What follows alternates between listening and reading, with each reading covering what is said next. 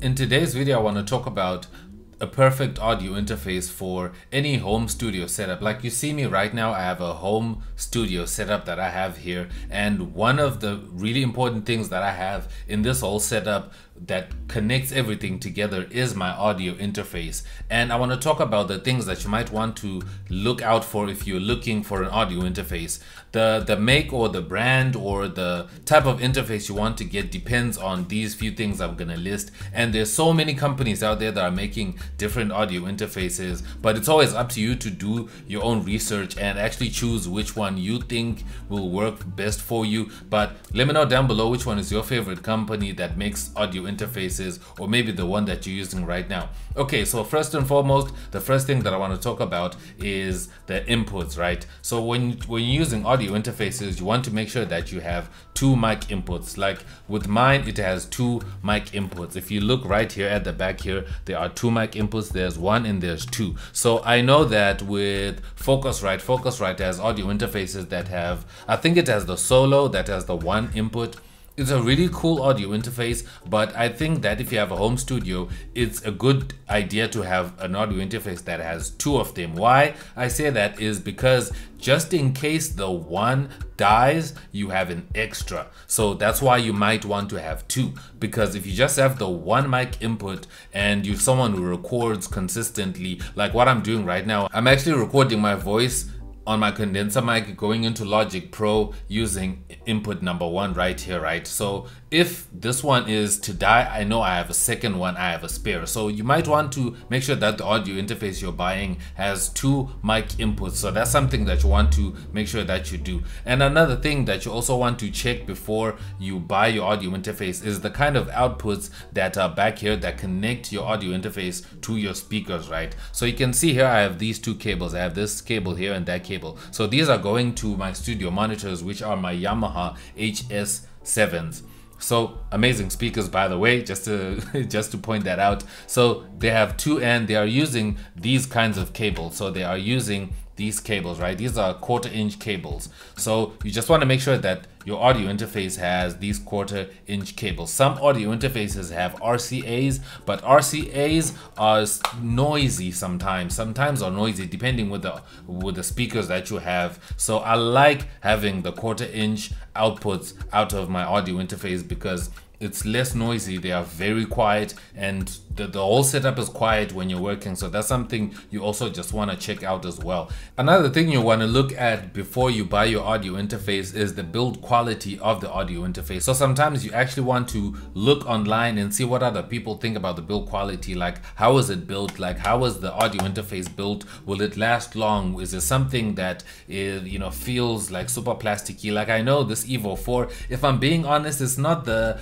best build quality of an audio interface, you know, because it feels kind of plasticky. Like if I press it, it does bend a little bit, so I have to be really careful with it, of which I know some audio interfaces are really strong. They are like metal and all of that, which means they last longer. So in case of any accident or anything happening, the build quality is amazing. And even the buttons as well, like if you have any dials or buttons or anything like that, you want to make sure that the switches will work well. So the build quality is something that you also want to make sure you look into as well. And just going back into the mics as well, you also want to check the mic preamps, how good they are, how noisy they are, because some audio interfaces have really noisy preamps, and you don't want that. You want the quietest preamps that you can get. So that's something you also want to check out if you want to look for an audio interface. But anyway, I'm off mics, I swear to God.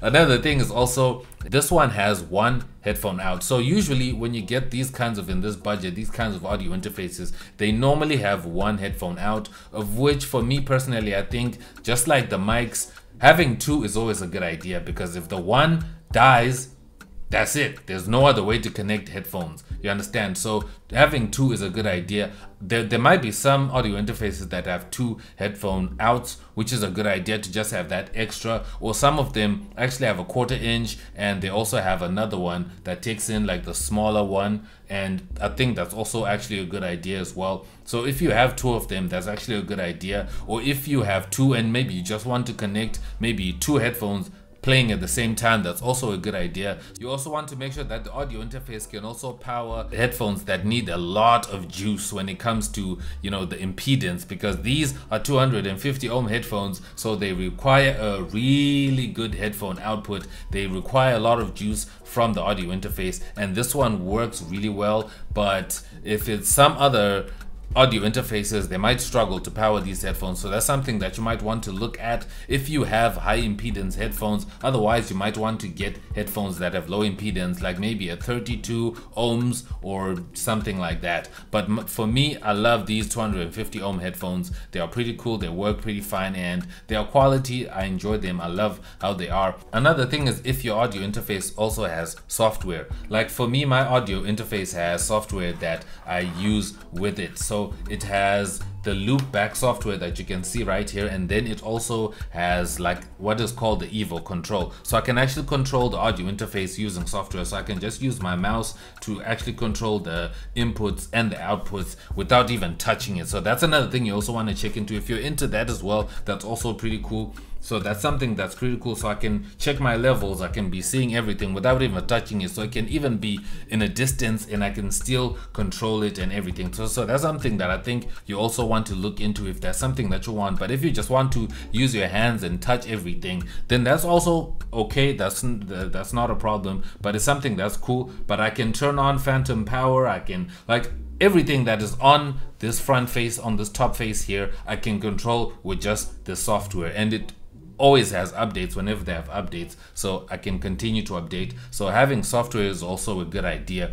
If you have anything else that you look into before you buy an audio interface, let me know down below to add to this list. But these are the few things that I could think of that are really important to me when it comes to getting an audio interface. And I know there are more expensive interfaces out there that other people that have, but for some of us, we are on a budget and we want simple stuff. So this is my list to help you to have a bit of a guide before you buy your next audio interface. Let me know what kind of audio interface you're using down below and how it's working for you. If you're gonna upgrade, which one are you gonna upgrade to? But anyway, thank you so much for watching.